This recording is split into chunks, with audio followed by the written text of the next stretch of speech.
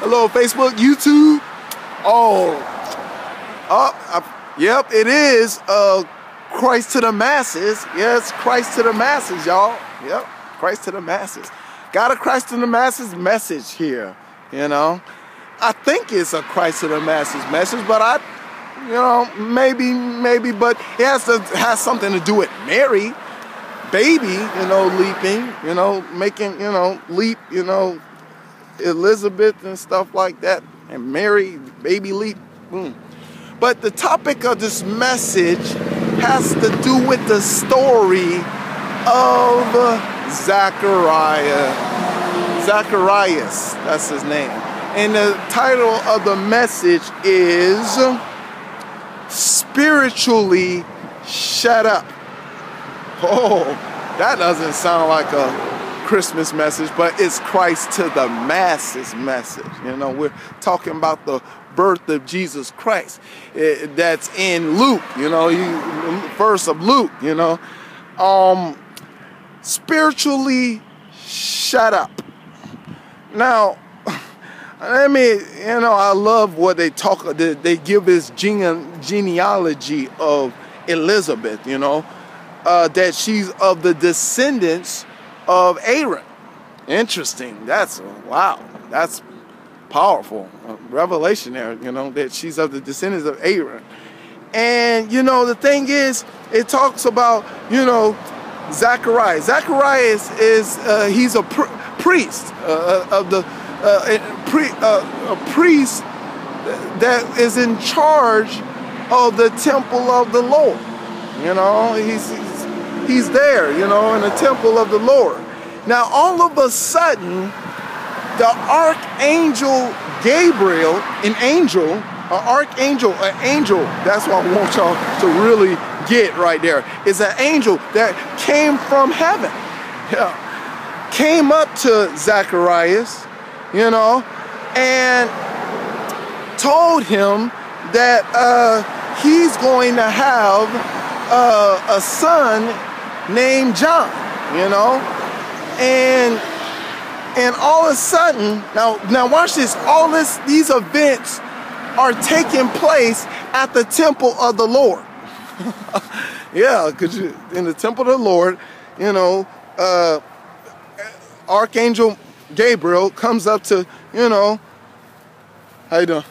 He comes up to Zacharias and say, you're going to have like a baby son named John. And all of a sudden, Zacharias, say, no, that's impossible for me to have a baby, with, Elizabeth. Yeah, he said it's impossible. Yeah. And what happens is the Bible says that, that Zacharias' mouth shut up. His mouth, he couldn't speak. He couldn't talk. Read it, study it. He couldn't talk. He had to spiritually shut up. Now it's like, well, okay, Mac, where are you going with this? Well, let's look at Zachariah. Zachariah, in order to become a priest and stuff like, or Levi and stuff like that, you gotta know your stuff. You gotta know the basic things about Jewish, roots concerning Abraham. Yeah, remember that guy Abraham, the one that kind of said, that God told him to have a child with Sarah, and he was old, and Abraham was old, and Sarah was old, and Abraham was old, and to have a child with Sarah, and Sarah convinced him to have a baby with Hagar, and that was wrong. Remember that incident happening? I guess Zachariah kind of forgot, or must have forgot about that God that did the same thing that he gave, Sarah a baby called Isaac. I think he forgot about that. Hello, how you doing? And the thing is, Zechariah, got amnesia. And the thing is, the problem is, people go to church, they go to church. And they do their church thing and their religious duties and their, they pray and they praise God and they wear their, clothes and suits and dresses and they praise God. And on Sunday, on, not the Sabbath day, but Sunday, they do these kind of things and they, and when the service is over, they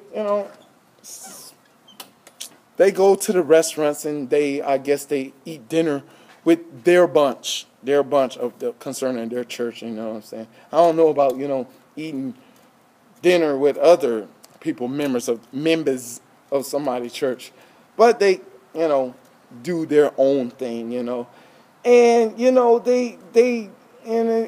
it's like they go through this, ritual to me, and then some of them maybe go to Bible study, maybe they do, maybe not, or, and they go for this ritual, religious to me, cycle of being a Christian. Until all of a sudden heaven comes to you requesting something beyond their premises concerning their relationship with God, or they have a relationship with God. But they got this this relationship that, because I call it relationship is about trying to be a Christian in the flesh. Yeah, you try to go be a Christian in the flesh and just practice rituals and, and somehow you're going to just become a Christian all of a sudden. And all of a sudden God does this thing that's beyond your premises of your relationship with God, and you like, God, why are you doing this? What's wrong with you? Why are you requesting something that's impossible within my flesh? Wait a minute. Zechariah said he can't have no baby. Abraham said he can't have no baby. Did Zechariah read that story of Abraham and Sarah? Or understand that story? In the flesh, this is impossible for me to accomplish. Oh, heaven, send somebody. Send Gabriel, I don't know. Send a word to somebody else. God told you to do this. God told you to do that.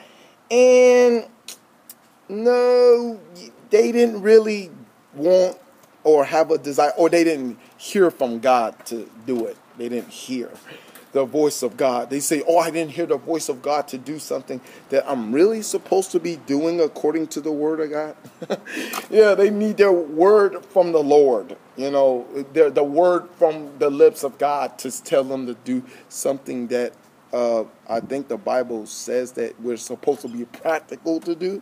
You need a word of the Lord to feed the hungry. You need a word of the Lord to, do ministry outreach to the communities. You need a word from the Lord. Yes, you do need a word from the Lord. Don't get me wrong, But the thing is, by faith, you're supposed to be doing that anyway.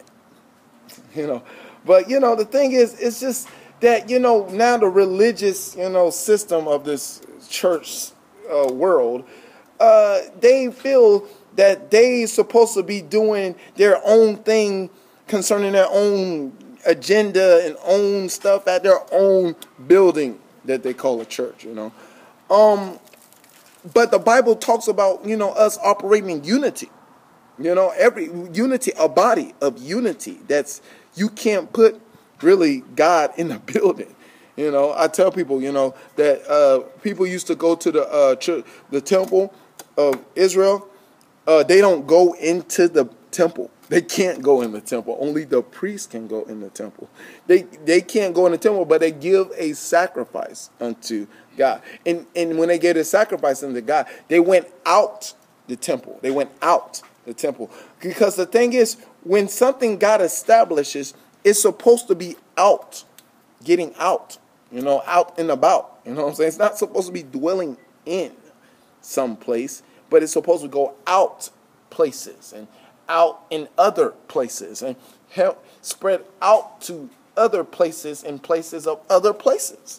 Okay. But, they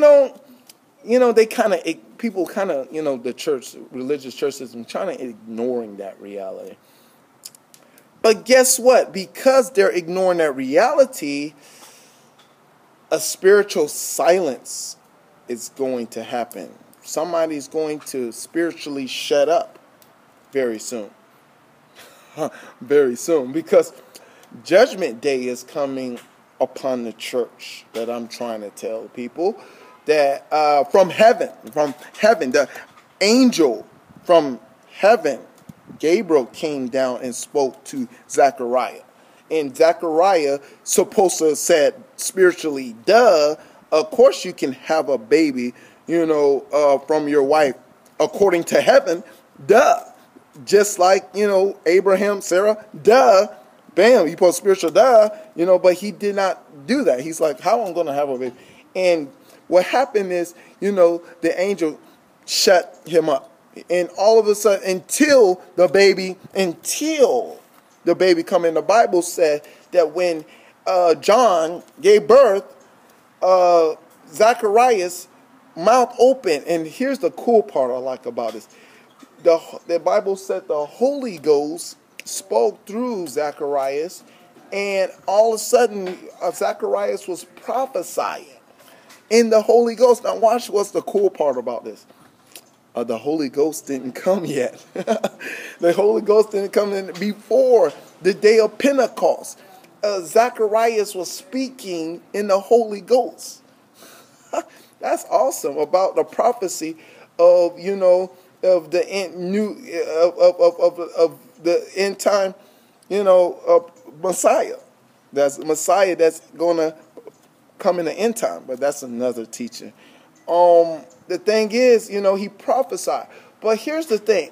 Why does God have to spiritually shut our mouths?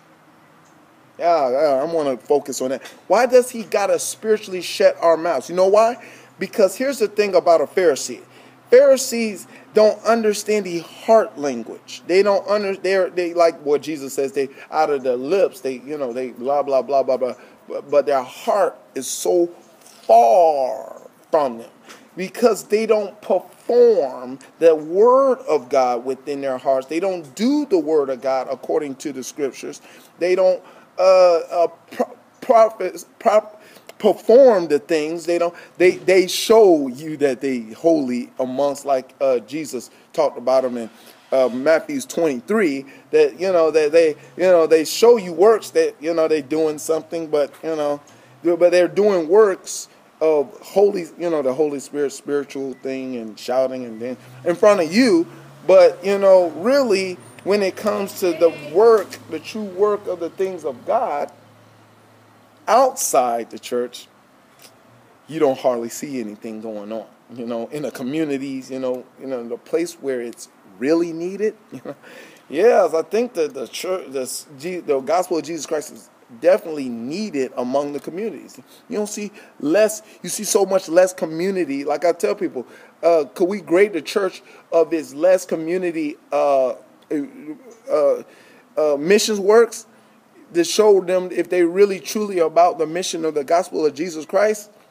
They will probably get an F. Yes, because the newspaper says that, because there's so much negativity going on in the streets. It's ridiculous. But everybody's playing. They're silent. They're naturally silent. But guess what? God is going to bring a judgment that's going to make people spiritually silent because of what they're doing and because they don't understand about heaven's agenda. They're busy creating their earth agenda and not heaven's agenda. So heaven has to bring correction to the church and everybody else. All right, that's the message. Get ready for the spiritual silence because it's going to happen very soon. All right, to God be the glory here and forever and ever. In Jesus' name, amen.